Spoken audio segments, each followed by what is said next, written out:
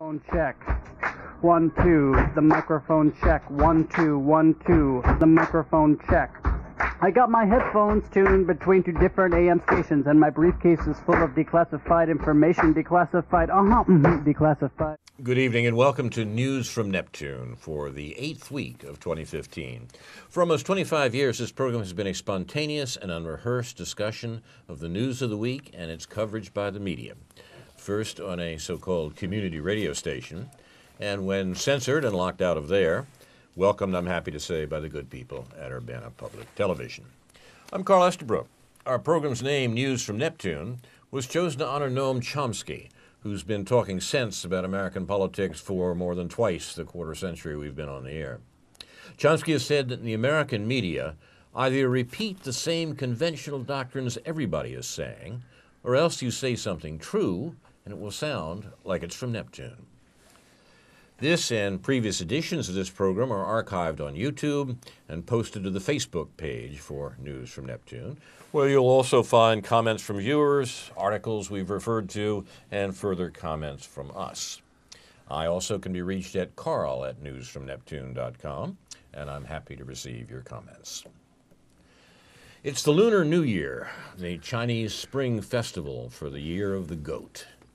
Yang, closest I come to the Chinese word for goat, is a component of the written Chinese character that means auspiciousness. Chinese is redolent of puns, and I'm told that the two were interchangeable in ancient Chinese. It's also a part of the character that counts kindness and benevolence as among its meanings.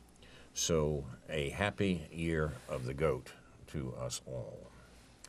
Unfortunately, kindness and benevolence is not what we see from the government for which we are supposedly responsible in the new year.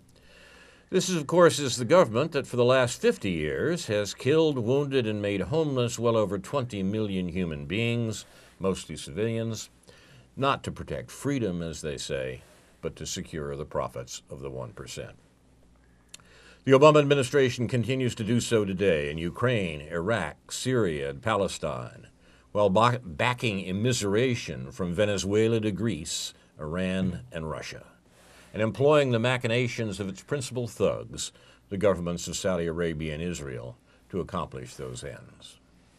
You're watching News from Neptune, where our format is to take turns suggesting stories that have been ignored or misreported, sometimes, if not often, even innocently, in the corporate media, and then asking our colleagues to comment on them. And Ron Szoke has the first story. Well, I was going to mention first the arrival of the lunar or Chinese or Buddhist New Year. And apparently, as you say, the symbol for it is ambiguous. It means not only goat, but sheep and ram. And it reminds me of our friend characterization of so much of the American populace and electorate as sheeple, being willing to be led almost anywhere by certain propagandists and pundits, and so on, it appears. So that reminds me again of Milton's line, "The sheep look up and are not fed," and we have no public philosophy to promote morale and constructive behavior, it seems. And it's been noted many times before by many people, going back at least to Walter Lippmann and others. But some would say we need none, and we just have to stick with the invisible hand and every man for himself. And that's all we need. That will redound to the benefit of society as a whole. So more and more people, especially on the right, are predicting imminent catastrophe and collapse. This is a staple of right-wing columns. Economic collapse is imminent, and disaster is just ahead of us. More and more we're hearing about the horse race, which I think is a big waste of time and attention. But anyway,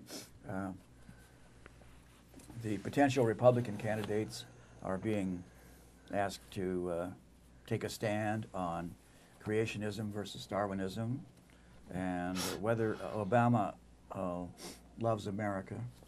What do you think, Carl? Does Obama love America or not? Yeah, I'd kind of like to work on getting his goat, so to speak, but you know, his love doesn't concern me quite so much. Yeah. So, from others, we're hearing that David Green is kissing up to the anti-Semitic left. A letter in the local newspaper. Yeah. What do you say about that, David? I never do it while I'm wearing lipstick. I don't want to leave any traces. Oh, okay. Well, we can move on to some more serious thoughts about the state budget and the cuts in higher education funding in Illinois and Wisconsin a little later. So if you want to return to that. Thank you, sir. I neglected to mention at the top of the hour that my discussants tonight are Ron Szoke and David Green, but apparently the local Daily has been mentioning David too. So it's Yeah, well, I mean, there's, you know, it's hard when you don't actually have an argument and you're not using facts. All you can do is sort of attack people. And right. The letter that was recently in the paper from a man who claimed that he didn't want to debate me or doesn't want to debate me about the Israel-Palestine conflict, but that would be useless. And of course, that's something that I've been calling for and certainly have not been surprised in receiving no response except negative ones from that, because it's an issue which the truth of the matter is really very clear. So therefore, we can't talk about it. He says, I, for one, would not want to be involved in any charade in which Green had a hand. So we can't come to your house and play charades. He's making a lot of assumptions there about Right. what the event would actually be like. This is a fellow, I think he was a retired math professor named I.D. Berg, who yes. has taken many opportunities over the years to vent at my expense, and so therefore I think, in fact, it truly does not bother me. In various letters over the years, he's mentioned each of us in one connection or another. So yeah, that's why. So it's nice to hear from our fans. We appreciate that. And if you have comments, hey, put them on our Facebook page. We'll have at least as much fun with that as we will with this. Yeah. I think I'd like to pick up on the Bruce Rauner week in review. It's been a big week for the budget and the whole thing and the whole charade that's going on in Springfield. And I just want to remind people, there was actually Jesse Jackson, of all people, actually had a nice column on Counterpunch reviewing these matters, with a link to a website which details the nature of the Illinois state and local tax system. And I looked at these figures and was reminded of the simple fact that the top 20% pay an average of about 7% of their income in state and local taxes, whereas the bottom 20% pay about 13%. So when we're talking about the state budget, and sorry, to use so many numbers and so many figures, but it's important to use these figures and also to place them in context. We're talking about the gap in from a 32 to a 37 billion operating budget in this state for our schools and so forth. We're talking about $5 billion in a state with a GDP, with a gross product of $750 billion. And if you look at these figures on this particular website, you'll see that the income of the top 20%, if you calculate it and figure it out, get a nice little spreadsheet going like I like doing, you'll find out that top 20% has an income of about $250 billion, of which they're paying about 3% in state income tax. So that's 1% of $250 billion being $2.5 billion. So if you want to make up that $5 billion, which we're getting emails from Robert. Those of us who are still employed are getting emails from Robert Easter and Phyllis Wise about how we'll do the best we can. We're talking about a total of $5 billion. We're talking about 2% of the income of the top 20% in our state whose incomes average over $200,000. So these problems are simply easily solved. Our state isn't broke. There's just no way that our state is broke. We are one of the richest, we remain one of the richest states in the country. Our per capita GDP in the state, it ranks 16th or 17th out of the 50 states, you know, comparable to states like Pennsylvania and Wisconsin and Minnesota and states like that. So many of these other states have, you know, I think Minnesota's a particularly good example of that. Have budgets that provide for the needs of their people because they have tax systems that provide for those needs. You know, it was an interesting contrast published recently between what's been going on in Wisconsin and Minnesota and the disaster that seems to be overtaking Wisconsin on the watch of the governor there. Scott Walker. Scott Walker, yeah. Right. This is an article by... just to follow that point up, Ron, the sure. Wisconsin and Minnesota, there have also been a couple of interesting articles recently on Minneapolis as an example of urban finance, and that what Minnesota has managed to do with its principal city, as opposed to the difficulties in many other places, and we don't even have to mention Detroit. And these are all a result of policy. These are not sort of a result of the weather, except when it is.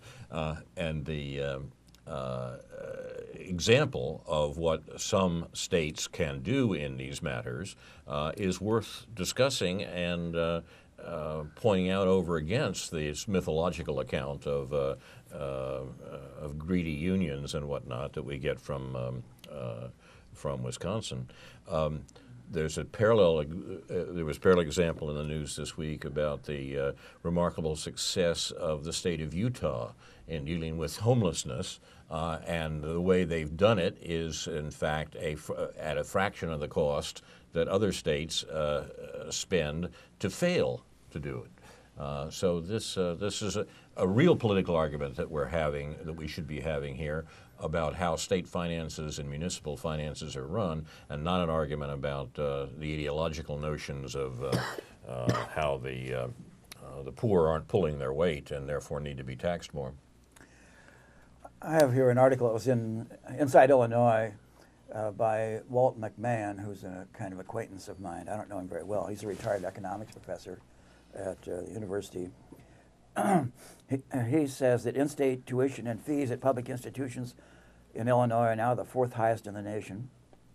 And Illinois' share of state support for its community colleges is 49th in the nation, which is not looking good. So the article goes on to ask, what does the underfunding of higher education portend for the state of Illinois? Do we need to start thinking of education funding as an investment in human capital rather than as a line item expenditure? And I think that's the fundamental fallacy, because every time this comes up, we start hearing from some people that this is all spending, spending, spending. And they refuse to make a distinction between spending and investment. I think that's fundamental. Capital expenditures are quite different from current operating expenditures. Right? And there is no reason in the world, there's no financial or economic reason why higher education in this country couldn't be completely free. The idea that that's out of the question is contradicted by the experience of many other countries. In Germany, as a result of agreements between the lender and the central government, between what we would see as the state and federal levels, all college tuition has recently been free and has recently been made free, and that's been the case for a while in Finland, Denmark, and places like that. In fact, it's been pointed out the Danish government says not only is tuition free, but the government will provide $900 a month for living expenses for 6 years for those who attend Danish higher institutions of higher education. And Denmark has one of the highest standards of living even in Europe. So, but in this country, I mean, such notions are just, they're not even part of the discussion. Right. But that's what the rest of the world is doing. And the arguments for it in the rest of the world is usually what you suggest, Ron, that that this is an investment in human capital for the society as a whole, not just a career boost for individuals, which it clearly is. Yeah. At a fundamental level, what we need to understand, I think, is that given the way capitalism works, given the way that capitalism goes through not only regular cyclical downturns, but blows up bubbles and then explodes them, the only way that you can have a reasonably consistent economy is through government spending on a regular basis, and especially to adapt to things like that. I mean, things like the real estate bubble simply shouldn't have happened at all. But once they do happen, you need the government to spend that money because the private sector won't spend that money. When the people don't have the money in their pockets to spend, the private sector isn't going to invest that money before it's in the hands of workers. So only the government can do that. And so the assumption that we read every day that somehow that government spending is the problem, it's government spending that's making it difficult for the private sector to revitalize our economy is just simply backwards. What recently been called economic creationism, right? Yeah. I mean, a mythology that stands in the way of understanding what actually is going on. Yeah. The point you make, David, is the conclusion that everyone came to, often connected with the name of John Maynard Keynes, but the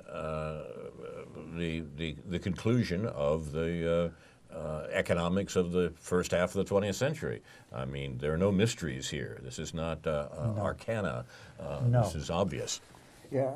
Paul Krugman has an interesting column on this morning about the charlatans and cranks who keep coming up with this, what apparently is sacred doctrine on the right, that if you cut taxes, this will increase economic activity so much that government revenue will actually increase. And it's been shown to be wrong in Kansas, in Louisiana, but no matter how many times it's shown to be wrong and discredited and so on, they keep coming back to it. Yeah. So we see this doctrine being challenged in Greece right now, and with the doctrine that somehow austerity is the answer. So hopefully that people will understand depending on what happens in Greece, people will come to understand what needs to be done. And in a sense, at the state level in this country, we're kind of like Greece because we don't print our own currency. Right. We don't issue our own currency. So Greece has to address the problems of being in the euro and in the European Union, which are two different things, but still, that there are things that can be done even in that context, and we do need to talk about the federal government and the role of currency at that level, as I've been trying to do for the last few months on this program. But there's still things that can be done at the state level in terms of the tax structure and the tax and spending structure, which can't be done from the perspective of the 1%. Because they would have to admit about the way the system is really working. I really don't know what goes on in the head of people like Bruce Rauner. On the one hand, he's smart enough to become an extremely wealthy man, but on the other hand, he has to believe in a system. I'm sure that he believes what he's saying, but what he's saying is a completely inaccurate understanding of how our state economy and how our government works. Well, Ron often cautions us on this program against going into the minds of the people whose politics we're criticizing, and I certainly would do that for our current governor. I certainly would agree with Ron on that point in regard to our current governor. What he actually thinks in his heart of hearts, what he's giving up for Lent, this I'm not sure about at all. But I am sure that what we've had for a generation more in this country is an absolutely cynical presentation of economic ideas from the people who will profit a great deal from convincing their fellow citizens that those ideas are right. They know those ideas are wrong. They know that austerity doesn't work. They know that the neoliberal doctrines of decreasing public social services and decreasing public spending in the way that you just described, that those things will actually be harmful to a majority of the society. But they don't care because those things will be profitable to the 1%. It's not that they're deluded, not that they need to wake up one morning and say, oh, gee, we've been wrong about that. We really thought this was going to help everybody, and it's not. That's not. That, so do you think I'm willing to suggest is not the case. So is it only journalists and professors who believe what politicians are saying? Well, that's something to that. Whose line is it? I think it goes back to Karl Kraus, who said that the biggest problem with political propaganda was that politicians lie to the newspapers and then believe what they read in the papers. Yeah. And I think that closed circle is a pretty good example of neoliberal economics that has been sold to us by people like the governor of Illinois and the governor of Wisconsin. I think a lot of people don't realize how destructive it is to underfund education. And McMahon's estimates for what happens when you take $1 away from education. It's not clear whether it's higher education or lower education. The return for each state dollar invested is currently 15.3% for 2-year degrees and 14% for 4-year degrees based on increments to earnings. It is twice that if the effects on health, child development, civic institutions, crime, and other social benefits are included. Since the average cost of funds average about 7.2% over 10 years, higher education, he concludes, is a very good investment for the future of the state and its people. But all you can get people to talk about, I find, in many cases, is whether the politicians, they don't understand all this stuff. They don't want to go into it. All they think about is spending, spending, spending, and whether the guy appears to be sincere. And I don't... Sincerity is no overrated virtue, you're saying, right? I don't go for that at all. I don't give a damn if he's sincere or not. I want to know if he's coming to the right conclusions. But that seems to me to be a defensible position. Yeah. There is a point here, though, that the best lie is a partial truth, and we certainly have heard a lie about that is a partial truth about why wages are flat in this country and have been for 40 years. I mean, if you look at the family income and statistics of that sort, we have a long period from the end of the Second World War up to the 1970s in which the rising tide lifted all boats, so to speak. That is, the immense wealth of the American 1% actually did involve the increase in the national income for everyone. Percentage differentials applied, but nevertheless that was happening. At the early 70s, with the neoliberal counterattack, that stopped, and in the last 40 years, wages in this country for most Americans have been flat or declining. Now, the explanation that was offered for that, as it became clear what was happening, was lack of education. If you want a good job, get a good education. American workers, are falling behind in competitiveness with the rest of the world, it was said, and that was because they don't work hard enough to get education. Therefore, they should go to get education. Oh, by the way, they have to pay for that education. It's not free as it is in Finland or Denmark or Germany, but nevertheless, that's the problem. An interesting example of blaming the victim that, in fact, had the half-truth in it, that education is a community good, as you say. It was a pretty good argument, a pretty good catch, that catch-22, and there are still an awful lot of people who believe it.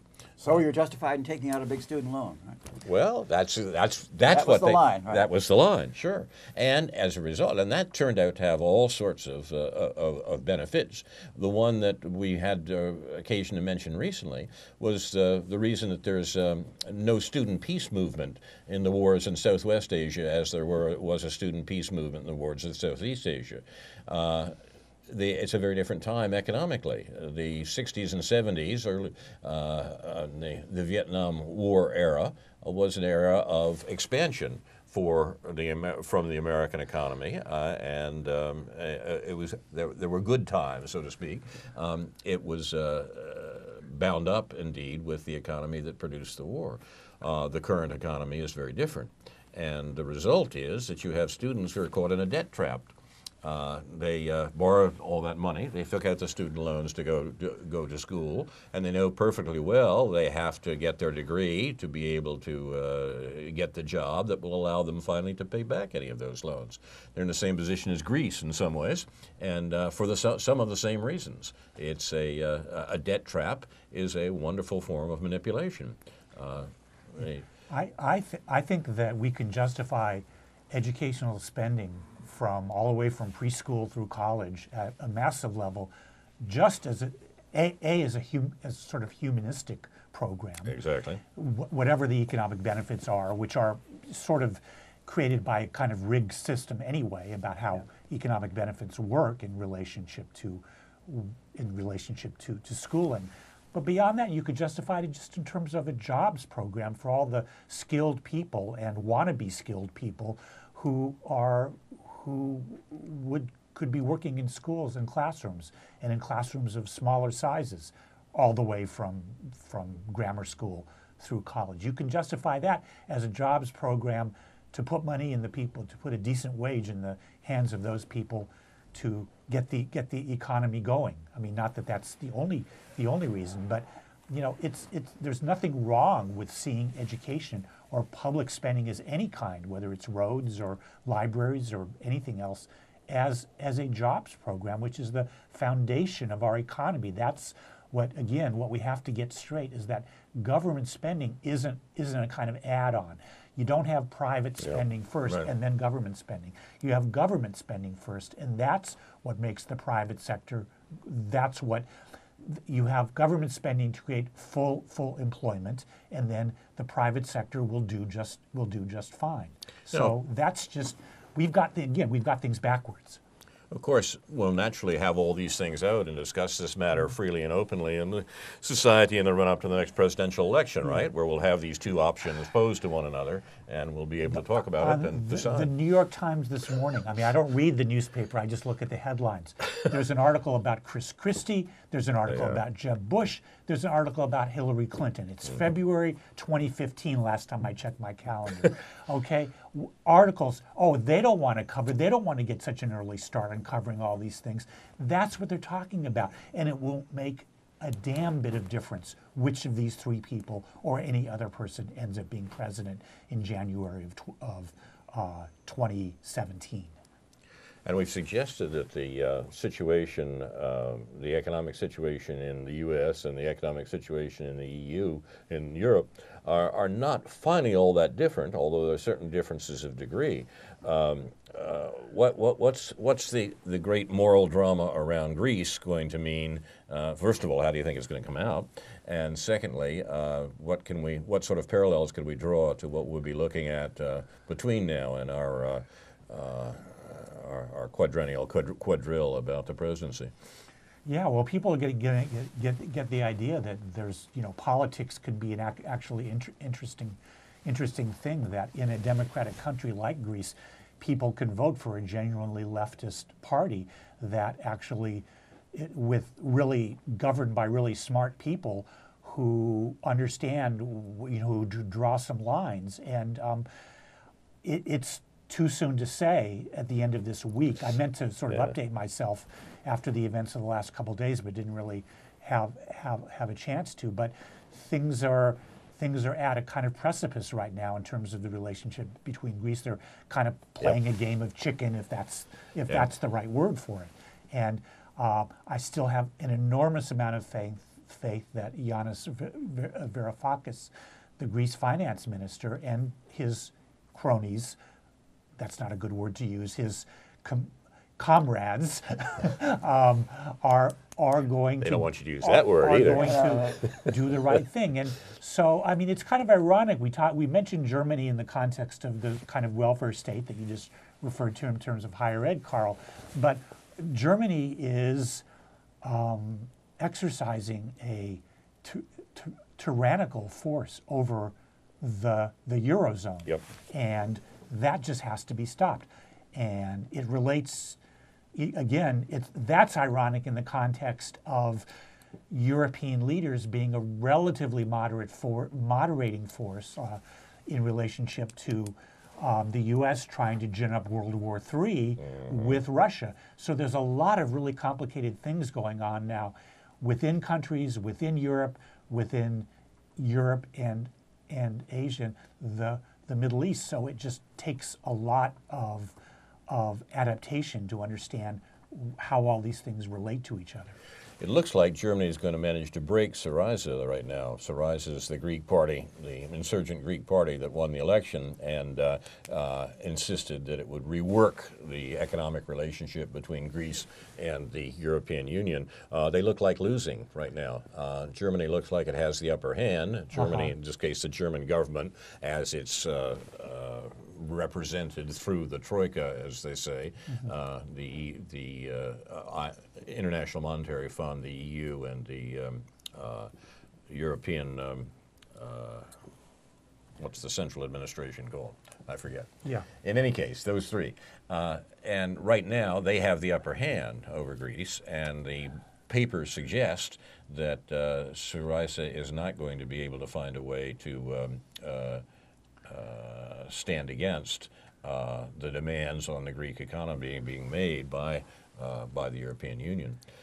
So yes, it's disturbing, and one can only think that what we're looking at here is not an isolated fight, but a good indication of the general situation we find ourselves in, including here in the United States. Germany appears to be on the side of the big investors who what a surprise. demanding prompt payment. Yep. And Greece is trying to get an extension of the terms. I mean, they're not repudiating the debts entirely, not yet anyway. And so we'll see. It's been discussed that Greece should look for support or aid from Russia and China, yes, from the Eurasian economy in some way, and that raises all sorts of other questions, including the other side of the double track that David just referred to, and that is the fact that Germany and France together have been doing their best to undercut this mad American attempt simply to force a war with Russia. I mean, the Obama administration is hardly to be believed, but the Obama administration's activities, particularly in regard to Ukraine, have been nothing less than a provocation to war, an attempt at regime change in Russia, because it's an attempt to understand to undermine the Russian economy and the Russian economy as part of the general Eurasian economy. I think if you had described to the most skeptical American politician, skeptical American pundit about the Obama administration over a year ago, that the Obama administration would do something like this that would produce a war that has already cost at least 5,000 lives in eastern Ukraine, and they would do it with a cynicism and a contempt for international politics that's been displayed by the United States since the Maidan insurrection began in Ukraine. They wouldn't have believed you. They wouldn't have thought that the U.S. would be so cruel and so mad to do something quite so dangerous. But that's what they're doing, and it's only, in this case, as David suggested, the intervention of the otherwise rather weak-kneed European authorities in the French and German government that's even put a stop to it, for even put a partial halt to it for the moment, and the story is by no means over. It's astonishing. Comments on the Ukraine, gentlemen? Well, no, I see a ever bigger crisis building there, and if the U.S. gets involved in sending heavy weapons to the Ukrainians, where does it stop? I mean, will it escalate? We don't know. Again, the fundamental fallacy is that wars can be contained and limited and turned on and off at will and so on. It's just wrong. It's false, and I think I see immense danger there. We see continued effort in the mainstream media. The New York Times this morning, an article by Peter Baker and one other person who is their sort of national correspondent or presidential correspondent. Obama has a meeting about human rights, and a bunch of people are there, a bunch of people from different countries there, including Egypt. And the writer, Peter Baker, the tone of the article is that Obama professes human rights, but he's professing it to people who have a problem with human rights. So we're supposed to believe that Obama himself doesn't have a problem with human rights. This continued effort to reinforce the notion that somehow America is fundamentally good in our flagship liberal newspaper. Yeah. After all these years, after 70 years since World War II, of the United States supporting dictatorships, including Egypt, who violate human rights as an ongoing matter. It's hard to, again, it's hard to, does this journalist believe this? Does he believe what he's writing? And how is it that we're supposed to, there's an element of seriousness in the New York Times that we're supposed to take that we don't have when we watch Fox News. But what's the difference?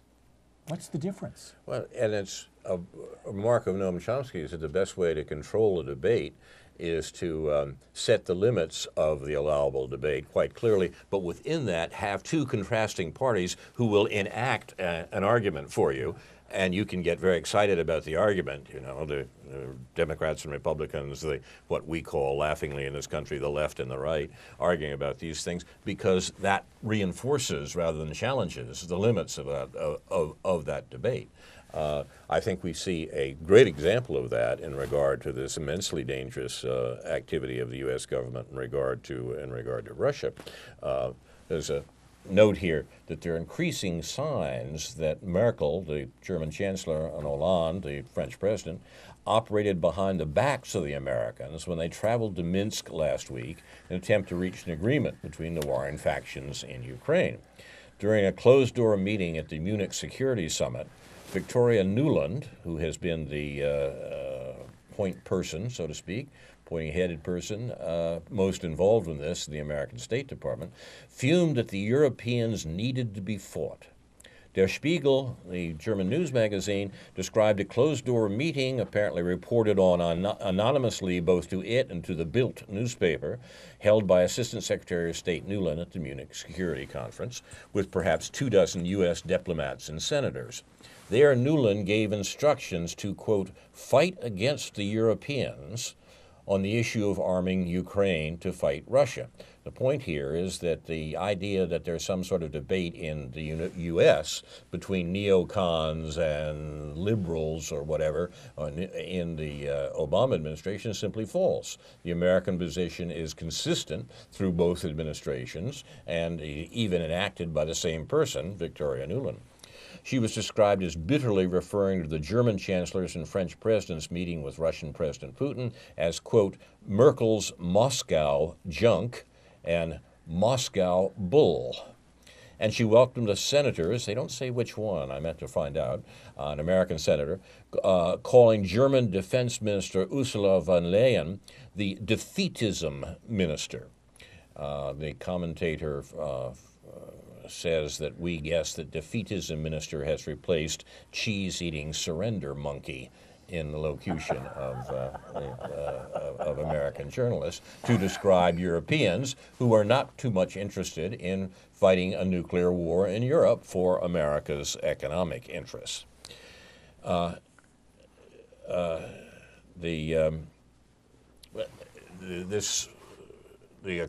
These leaked accounts of what the U.S. is actually doing in regard to promoting war in Ukraine and the destruction of the Russian economy are appearing, of course, in the European press in some small parts of it, not generally, and certainly not in the BBC and not in the English language media, where what we get is, as Ron says frequently, Russian aggression, Russian aggression, Russian aggression. And it's clear that the aggression is Victoria Nuland aggression, Victoria Nuland aggression. But that's not the story you'll hear in the American media. You're listening to News from Neptune. We have a few minutes left here. What other stories should we turn our attention to, gentlemen? Just one note related to what David was saying particularly.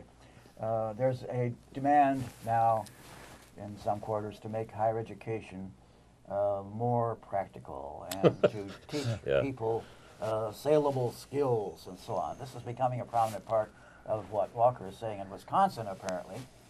Saleable skills. Yeah, and what's going to happen to join the Army? The great University of Wisconsin at Madison, if they really attempt to carry through on that.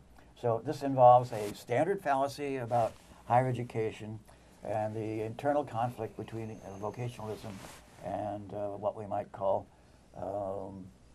more general or cultural education. And the fallacy there is that when people are taught so-called practical skills, job skills, those are quickly obsolete. Yes. And most people are not doing what they were trained for in their major in college anyway. They've had 3 or 4 or 5 jobs since then in various areas. But we're seeing, again, the advocacy of so-called practical, meaning education, meaning what will make money for you in the short run. And it's so self-defeating.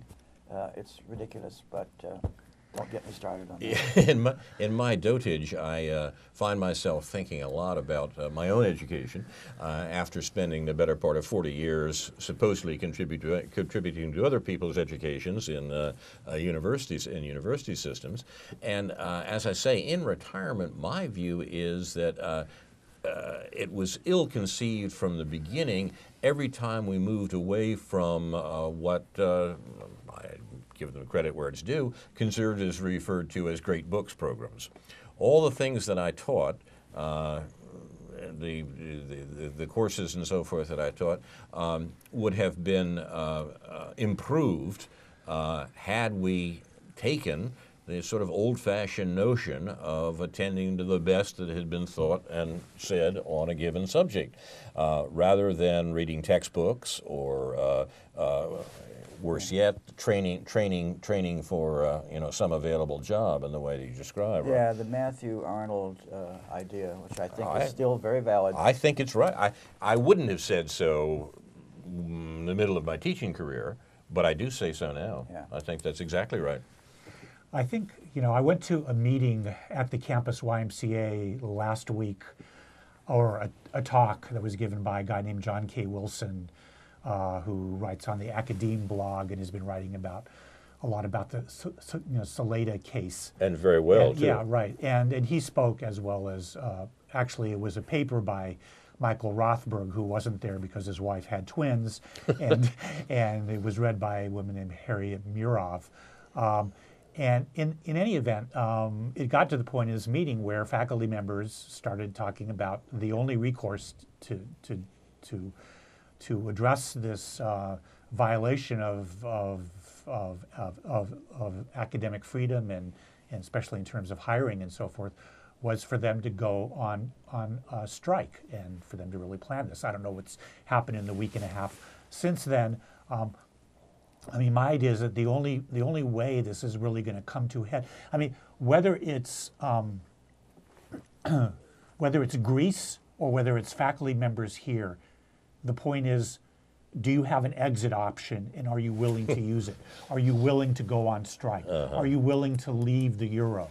You know, that's the point where power and powerlessness comes to a head. And I guess, I mean, the one thing I would say about the whole liberal arts thing on this campus, and of course a good prestigious campus has good liberal arts programs, and people like to be proud of their faculty members, but at the same time there's a stereotype that they're a bunch of raving leftists and so forth, which isn't really true, but it is some of the genuine leftists who have really come to the fore in this local conflict.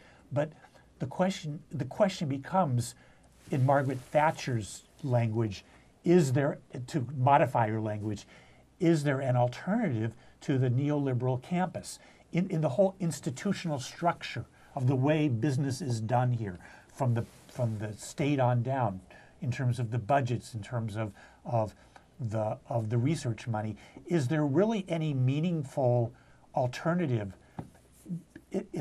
beyond just the ideas that some people can still speak, the truth that some people can still speak? Important as that is, what effect can that possibly have on a campus in which is governed by these increasingly iron laws of neoliberal necessity? Remember Tina, T-I-N-A. That's right. Yeah, that's right. To take one example or one aspect of the parallel you suggest, David, parallel between the Greek situation and the situation of academics and a campus in the American university. In both cases, I think you're right to suggest that we're looking at sort of neoliberal policies being imposed upon pre-existing institutions. The neoliberal policies, though, in both cases may, in fact, not be best opposed by a strike. There are those who say, for example, that the EU really wants to force Greece out of the euro as a way of disciplining the system as a whole, that the Grexit that they're talking about, the Greek exit from the euro, is exactly what the financiers in Germany have in mind, what they're trying to force Syriza into doing. An academic strike against an egregious violation of academic freedom, such as we've witnessed here at the University of Illinois in the last several months, might have, from the point of view of the administrators of the neoliberal university, the same beneficial effect. Hey, let them go on strike, we'll fire them too, and we'll get these troublemakers out of the university. The American university system has been remarkably successful in getting rid of troublemakers, particularly troublemakers who shelter under those presumed canons of academic freedom from very early on, back to the First World War, all through Vietnam and so forth. American universities have been very good about taking on academic strikes as an occasion to get dangerous people off campus. Dangerous people being those who criticize the functioning of the neoliberal university. Think that's a danger here? I don't know. I thought of a scheme. Actually, it would be a slight extension of what's going on anyway, whereas people could pledge a certain amounts of money to the administration if they would fire certain professors who are saying things that they don't like. Do sort of a slave auction in reverse. Right. So you want to get rid of Professor X who's saying things that you I'll don't put like? I'll put up $100 to that. Yeah, right. Fire him too. Yeah. I don't put anything past the governor, Phyllis Wise, the whole. I mean, there's this very cold-blooded attitude about the way they go about their business of enforcing this sort of neoliberal model. And again, what's the alternative? Even if you hired Salida, even if you win a court case, Right. What is it that's happening on this campus? I mean, it's true that some students are still exposed to ideas that would cause them to question the system and to perhaps, I mean, the graduate students especially are still, imbued with those notions that they're fighting for something, for some kind of social justice. That has been partly undermined, as you've mentioned, Carl, a million times on this program, by identity politics and the manner in which that works. And that continues to go on in terms of a couple other meetings that I've been to. But it's hard to see where the room is for anything other than freedom, perhaps some minor victories in terms of freedom of speech that will have no effect on this juggernaut, this sort of neoliberal juggernaut, as it kind of effectively silences any kind of radical voices in terms of genuine social change. I'm afraid you're right. Yeah, in part it's thinking we can turn education over to the industrial engineers. And we measures of inputs and outputs, and we get the measures of outputs by giving lots of tests and so on, and looking at the salaries of graduates and so on. But I think all of that is a terrible disservice to idea of education. An old thesis of mine is if people knew what education really was, they would be against it. They would forbid it and try to outlaw it. That's what they told the guy with a cup of hemlock, right? Right. Yeah, I mean, but what I would ask you, Carl, in terms of reading the great books, I mean, anybody can read the great books. The question is, I struggle with the idea of education, quote unquote, for its own sake. I mean, there is a utilitarian aspect in the most radical sense, I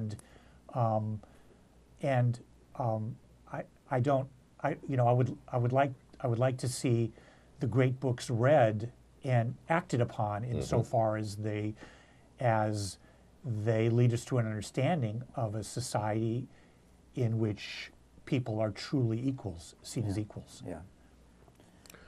It sounds very close to the ideals of American society, and ideals that, of course, are observed in the breach all the time. It's been pointed out that the coming of modern society depended upon the evocation of some of these universal ideas, education, democracy, freedom, and so forth, precisely because the class that established modern society, the bourgeoisie, as the old man in the British Museum called it, the owners of capital, were all too small a class to rule by themselves. They needed allies, and the way they got allies was by saying, we're doing this for everybody. Universalism, and that's what we get, from the Declaration of Independence to the French Revolution's Declaration of the Rights of Man, etc. The idea is that this is being done for society as a whole. Now, the problem with that is that it's not being done for society as a whole, but it's being done by a self-interested class. What's good for General Motors is good for the USA. There we are. But as Karl Hess, the late anarchist, who I find myself quoting various times these days, used to say, sometimes the most revolutionary thing you can do is ask liberals to live up to their principles.